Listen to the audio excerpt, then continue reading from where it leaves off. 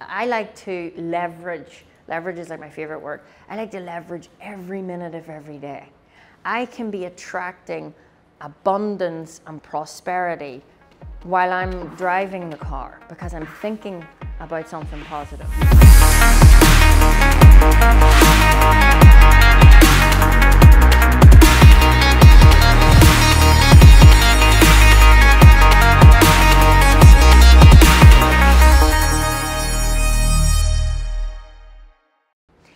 Your sales are not really made in the conversation. Your sales are made every minute of every day and how you've been conducting your own mind state. And it's those little conversations that happen in secret that come to pass. And we start to see it in our circumstances and conditions. So it's not just enough to look good and put on a great performance. You've got to be on that all the time. Just like in fitness, it wasn't just those 60 seconds that you stood on stage and posed. It was all of the moments when you didn't want to go to the gym, when you didn't want to eat X, Y, Z, when other people outside of you were going out, you did something different. That takes a serious amount of mental stamina. And the mind, this is why I became so infatuated about it, because my world started in fitness, and then I started to realize we've got mental muscles and I didn't even know about them, never mind exercise them. So gratitude is an exercise, and it is so simple, and there's two ways I want you to do it. Number one, I want you every morning before you do anything, and that means before you flick your phone over, okay? Because we're very conditioned that when we open our eyes in the morning, we look at our notifications. We check our emails. We do something that is really not setting up your day, right? And what you really want to do is get up every morning, put your coffee on, whatever you do, and then get a notebook and list things that you're grateful for. Like, it's really not that difficult. Now, the way I teach gratitude is like driving a car. I'm big into cars. And if you want to go into, we'll call this 7th gear, right? And you're stationary when you wake up in the morning, okay? Momentum is a huge asset when you talk about energy, especially with sales. You want to ride on the momentum of sales and they just keep coming. You know what it's like when you haven't had a sale in a long time and it's like, oh, come on. And it's the same, you haven't been to the gym in a while, it's hard to get back. But if you can keep the momentum going, it'll multiply. So I think of yourself, when you wake up in the morning, you're in neutral position. Now, if we were to get out and push that car, it takes way more effort at the beginning. But as soon as the wheels start to get some traction, you could push the car maybe with just your hand, right? So these things that I'm asking you to do, you're not going to jump out of bed tomorrow morning and really want to do it, okay? But you've got to be consistent at doing it. And what you want to do is write just 5 things. You can do 10, 5, doesn't matter. 5 to 10 things that you're grateful for in the now moment. And what I mean by the now is your cup of coffee, your wife, your husband, your kids, your job, your bed, the air, food, whatever holiday you're going on. It's something that is now, okay? And the reason that that is important is, let's say I'm grateful for this glass of water. Well, it's really easy for me to be grateful for the water because it's there, it's tangible. Now, when it comes to goal creation, which we're going to talk about, you're going after goals that you've never done before. So it's a bit hard to imagine. When I was sitting down here wanting to be up here, I had no concept of what it would be like to earn that type of money or live that type of lifestyle. I was driving a Seat Leon, and my dream car was a Ferrari Spider 488.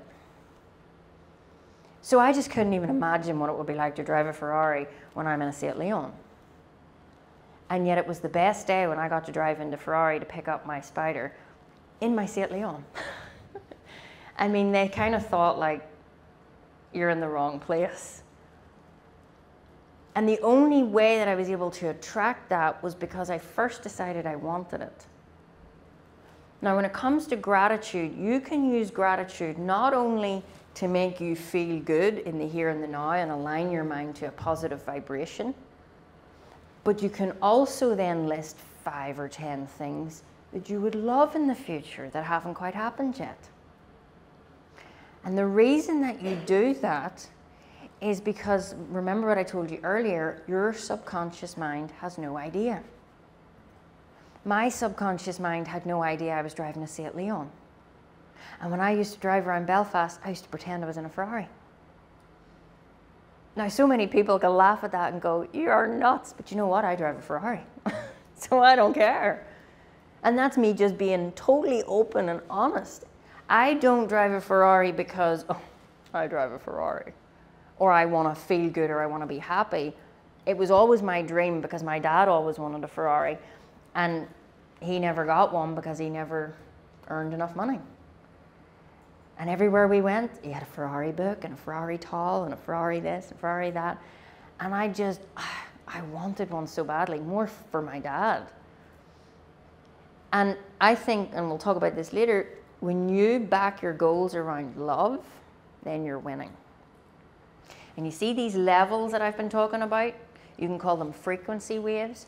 You can call them levels of operation, like you're all operating on one of these levels. Now, by the way, there's an infinite amount. There's not just 5, okay? There's an infinite amount going that way and an infinite amount going that way, because there's no beginning and there's no end. Like, what's the biggest number in the world? Nobody knows.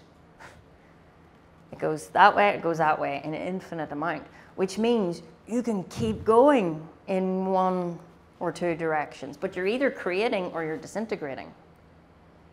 And these levels, I also call them levels of vibrational energy. And that also spells out, if I write it up, levels of vibrational energy. Love. Anyone that achieves greatness in their life and keeps it and is happy is because they have went after something not to get, but to grow, and it's been usually backed by a burning desire and love. You think of the things that even when you met your husband or wife or partner, like you used to stay up for nights and have no sleep because you were so in love. And you still were chirpy and going to work. Now, if you stay up, you're, oh, I'm so tired. Isn't it amazing what love does? Right? So I think that's something you definitely want to remember. Now, when it comes to gratitude, you want to every day, before you look at anything, because if you open a notification at something negative, your mind is on that train. And that builds up momentum, just like the car. Whereas if I wake up and I'm stationary, your mind hasn't decided what frequency it's going to work on today yet. It's your first thought that sets the frequency. Okay? So if you get up and you're thinking, you stub your toe in the end of the bed, and the kids aren't ready for school, and you've spilt milk, and everything's just like, oh, and then you hit the traffic, and then the lights, and just everything is annoying you, and you get into work. You're going to be operating down here.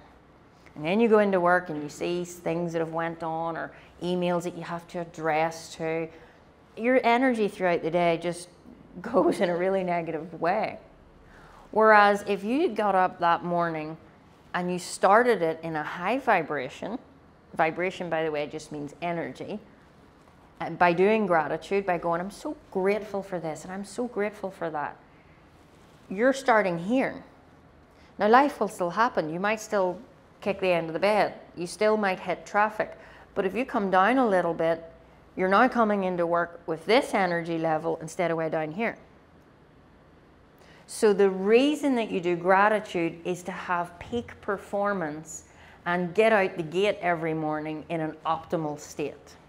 I'm so grateful that you are here on our YouTube channel. Please make sure and subscribe, hit the notification bell, and leave me a comment. Let me know what you love, and we'll bring more incredible content to you soon.